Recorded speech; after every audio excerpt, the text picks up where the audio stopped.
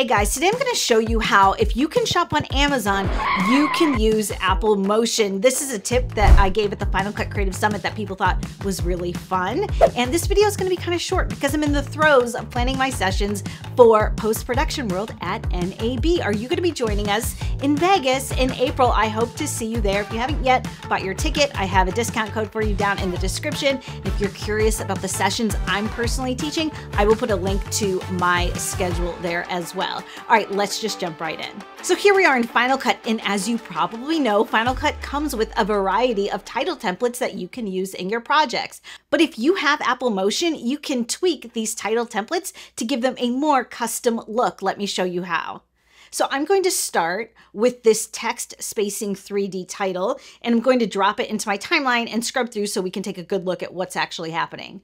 As I scrub my playhead, you can see that the characters are gathering in toward the center of the frame, and each character fades in at the exact same time. And then if I head over to my title inspector, I can make some adjustments here about how far apart the letters are spaced at the beginning and the speed in which they gather in.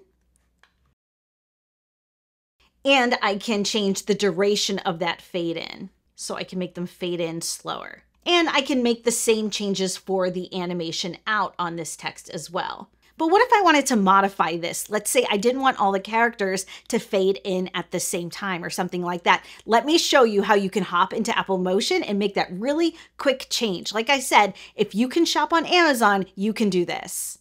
So what I'm going to do is right-click this title template in Final Cut Pro, and if I have Apple Motion, I can select Open a Copy in Motion. And automatically it'll open Apple Motion to this title template. Now don't worry, any changes you make in Motion are not going to mess up your original title in Final Cut, so you can have fun and experiment in here and not feel like you're doing any permanent damage to your title templates in Final Cut. So what I'm going to do is drop down on my text here in my project pane, and I'm going to find that fade in behavior. It says fade in right here.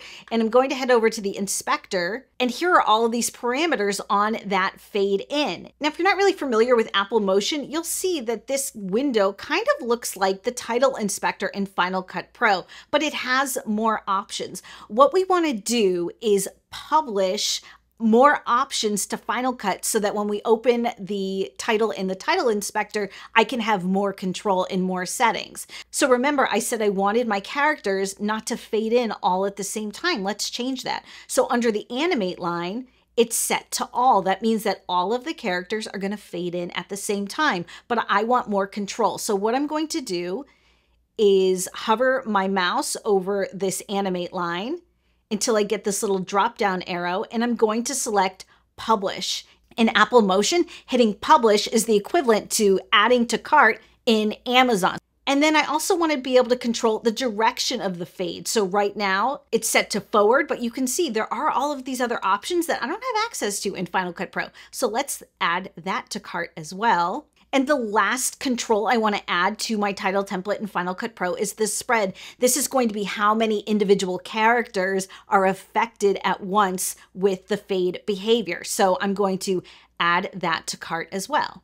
Now all we need to do is check out, which is really simple. We're just going to hit Command S to save, and then we're going to head back over to Final Cut Pro. And now if we look in our browser window, I now have not just my original text spacing 3D title, but text spacing 3D copy. This is the modification I just made. I'm going to add that to my timeline so we can see the difference in our title templates.